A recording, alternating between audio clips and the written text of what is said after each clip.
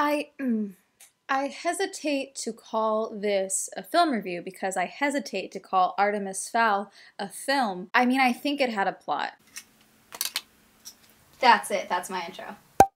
Hi, I'm Amanda, and you're watching Swell Entertainment, and I never read the Artemis Fowl books. I just couldn't get into them when I was younger. I tried to right around the time that I just kind of walked through the entirety of the original Percy Jackson series in about a week. I don't know what it was. I just couldn't get through the first Artemis Fowl book, but I was excited for the Artemis Fowl movie because I am always a fan of films that had messy productions or were at one point deemed unreleasable. Mainly I like seeing movies when they're considered unreleasable. Like, I am so excited for New Mutants because like they had all of these reshoots planned. This movie was supposed to come out forever ago, but they just kept putting it off, and then they recently admitted, oh yeah, no, we didn't do any of the reshoots, which means they're releasing a movie that they already weren't happy with and were already planning on reshooting to the point of adding a whole new character. Like, I'm so excited. I hope they stick to this release date. Honestly, I don't think they will, but I finally got out of the habit of just routinely checking Disney Plus almost every day just to see if they just dumped New Mutants on there. If they haven't, they might. I don't know. Also, I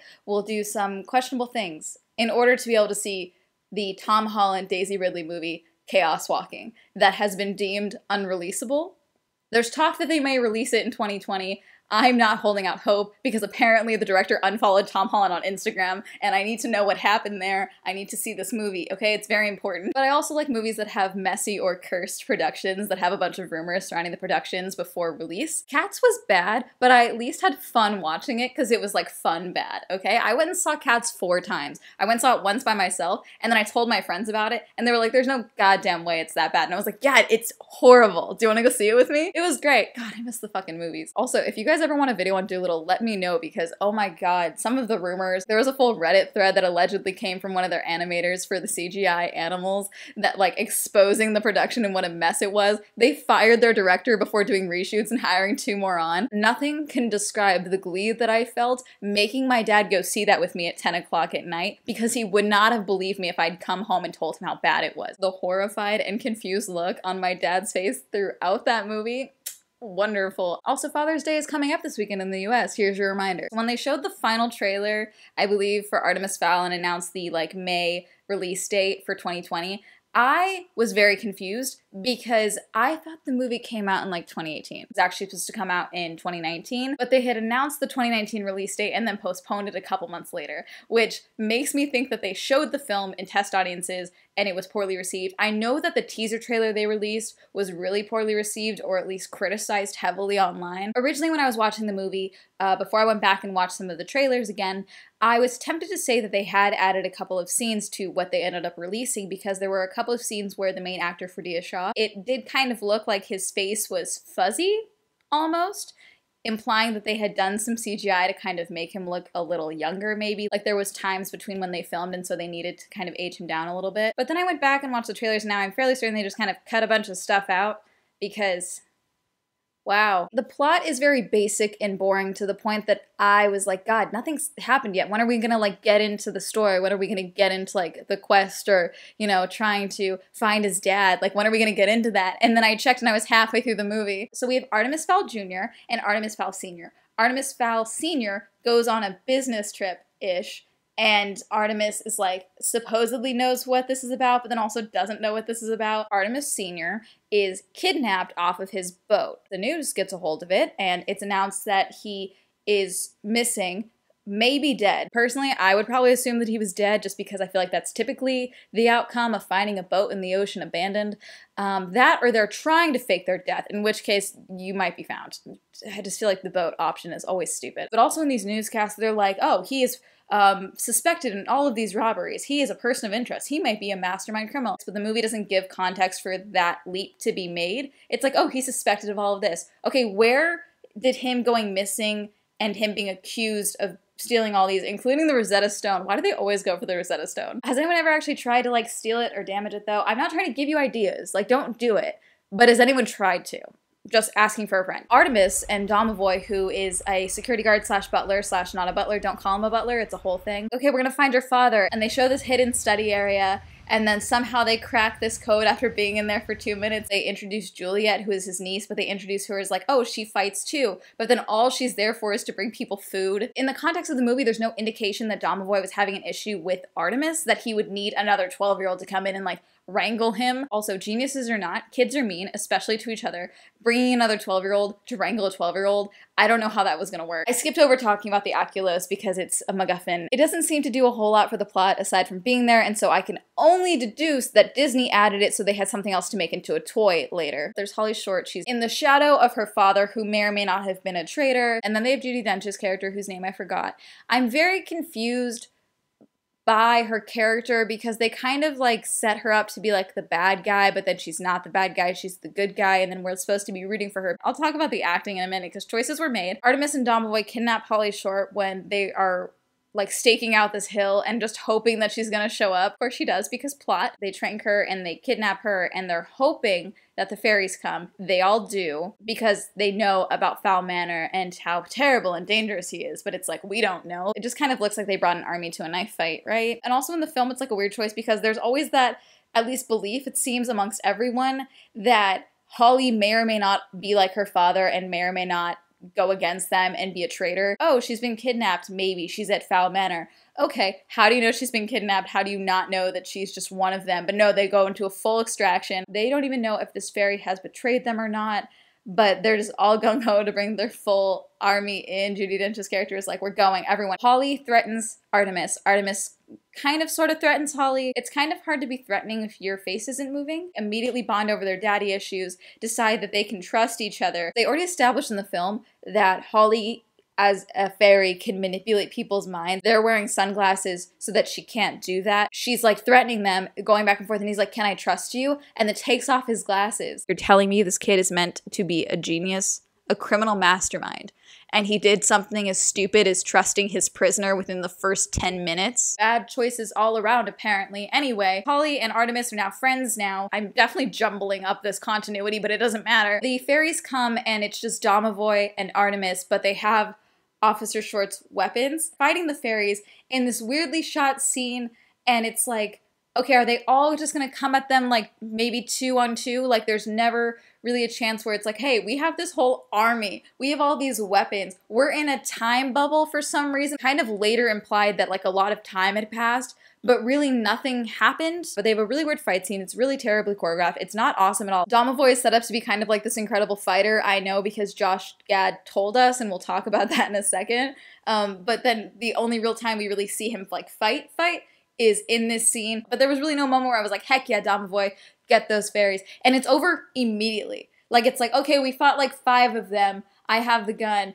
I'm gonna threaten you through this, send someone in to negotiate. Where did this $125 million budget go? I'm assuming it went to everything that was left on the cutting room floor. But anyway, Judi Dench comes in, they kind of discuss things. No one knows who has the Oculus. They're looking for the Oculus. They stole the Oculus, blah, blah, blah, the fucking Oculus. The fairies get Mulch Diggums, who's a tall dwarf, played by Josh Gad. Again, I'm gonna talk about the acting in a second, but really quick, I just need to know if this was in the books or if this was a stylistic choice done by production for the movie. In the book, does Diggums eat dirt to tunnel so forcefully that it projects out of his rectum immediately? I don't need details, just say yes or no and I'll know what you're talking about. The fairies get Diggums to tunnel into Fowl Manor because the fairies can't enter into Fowl Manor without being invited in, because I guess the fairies follow the same rules as vampires. Gets inside, and then he himself locates a secret safe and finds the Oculus. The Oculus was there the whole time. Yay! Less money to spend on other sets by going to other locations. We just get to stay in South Fowl Manor the entire time. Yay! This was directed by Kenneth Branagh, who also made Thor. So they basically kind of recreated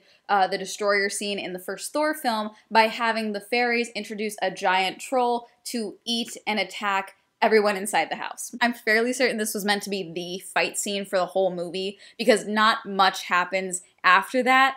And it was just really weird and really hard to follow. Like, Juliet's gone half the time, and then surprise, she's there, but then, oh no, we have to save Juliet, but she's trying to fight off the troll. Holly's stuck half the time, I'm assuming because they didn't want to have to spend more money trying to CGI her flying around half of the fight. Diggums has decided that he's just like gung-ho to be friends with them and is helping them and is like protecting the Oculus for them. This ends with Domovoy getting like crushed, and then he's dying, but surprise, he's not dead. because Holly gets her magic back even though the fairies had turned it off before because fuck Holly. Because there was like this weird double agent fairy who was like working with the villain whose name I forgot, which is why I haven't mentioned them this whole time, the kidnapper who kidnapped Artemis's father. And the time bubble that they were all in is collapsing and they're like, oh my god, get out. It's like ripping the fairies through portals. They're being thrown through the air through this time space. It looks completely uncomfortable, but it's hard to tell if they're in pain or not. Artemis Fowl, Juliet, and Domovoy, it's like, take cover. The time thing collapses. And then it kind of looks like a couple of days pass. And then next thing we know, Artemis is just walking through the house like, okay, we're fine now. Time bubble collapsing was meant to be the ticking clock,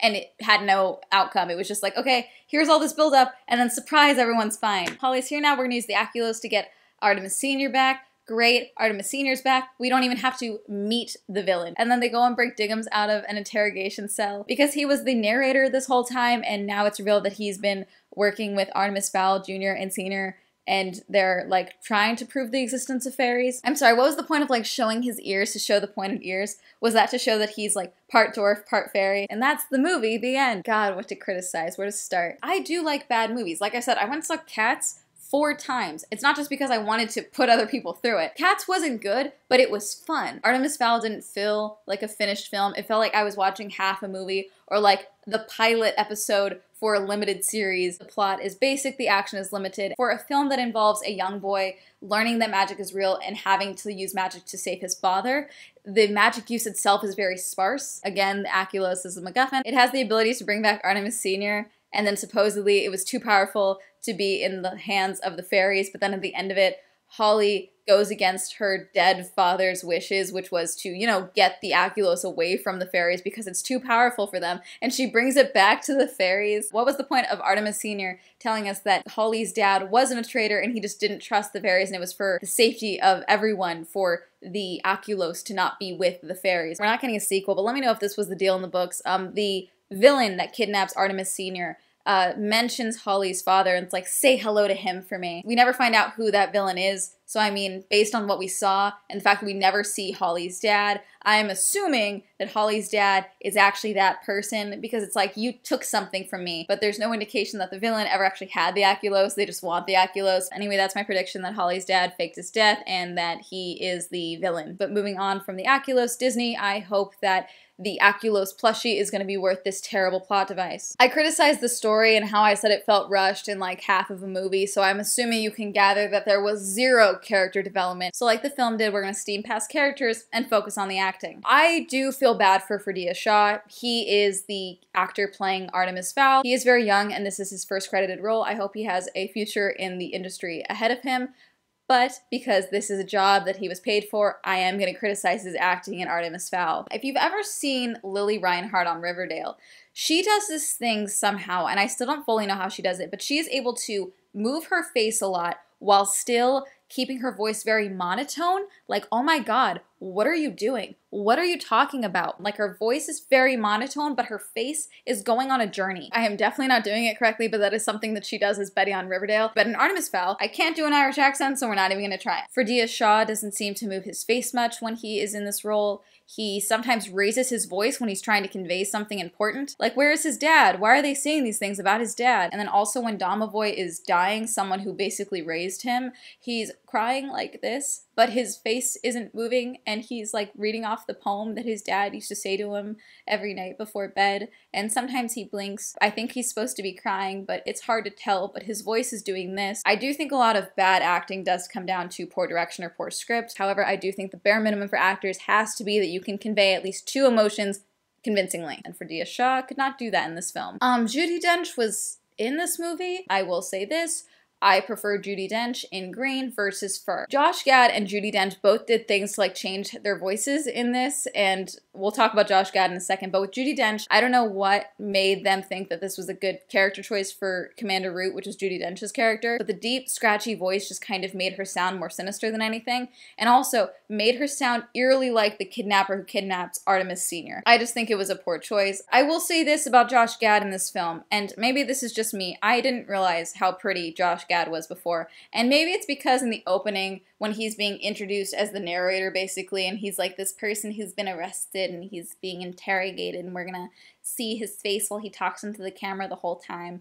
I don't know why they kept focusing on his face. His face just looked very pretty in this film, and I don't know if that was because it was just very offset from the Hagrid cosplay his character was doing. Also, put on this, again, Batman-like voice for his character to be the narrator, and I'm sorry, it slipped so many times. I don't know, Josh Gad seemed to at least be having fun with it. Nosy and Smart, who played Domovoy and Juliet, I don't really have criticism for their acting just because, I don't know, they just didn't give us enough. My criticisms for their acting just comes from criticisms for how their characters were handled. Colin Firth was in this movie. I honestly just want to know what he got paid. Polly Short was played by Laura McDonnell. My criticism for her is really a criticism for the whole cast outside of Colin Firth and probably Josh Gad, because Josh Gad, again, seemed to be having fun with this character at least, and then Colin Firth just wasn't in this movie enough. They all seemed to be saying their lines as if they had just gotten them for the first time. It was like, okay, and action. Also, I know in the books he is like a criminal mastermind. That's like a whole element of his character. He's not supposed to be like a good heroic character. He's supposed to be the villain of his own story, essentially. Because they kind of stripped that from the movie itself, there doesn't seem to be a real villain attached to the story because they didn't really make one that was able to rival that of the new protagonist that is Artemis Fowl. But again, we don't want fans to complain, so we're going to throw in a line about how he's a criminal mastermind at the end. Within the film's context, criminal mastermind is definitely pushing it. I would say he's criminal adjacent. Overall, movie bad. Did you watch Artemis Fowl? Did you read the books? Did you like the books? Did you like the movie? Tell me if you did, yes or no. Are there any other unreleasable movies that you were looking forward to in the future? Are there any movies with messy productions attached that you want me to know about? Can you get me access to Chaos Walking? Let me know. Comment down below. And that's gonna be it. Thank you so much for watching. Shout out to my patrons. Thank you so much for supporting my Patreon. If you'd also like to support my Patreon, the link will be listed down below. If you'd like to follow me on all my social media, that'll be up here. And that's gonna be it. Have a lovely day. Goodbye.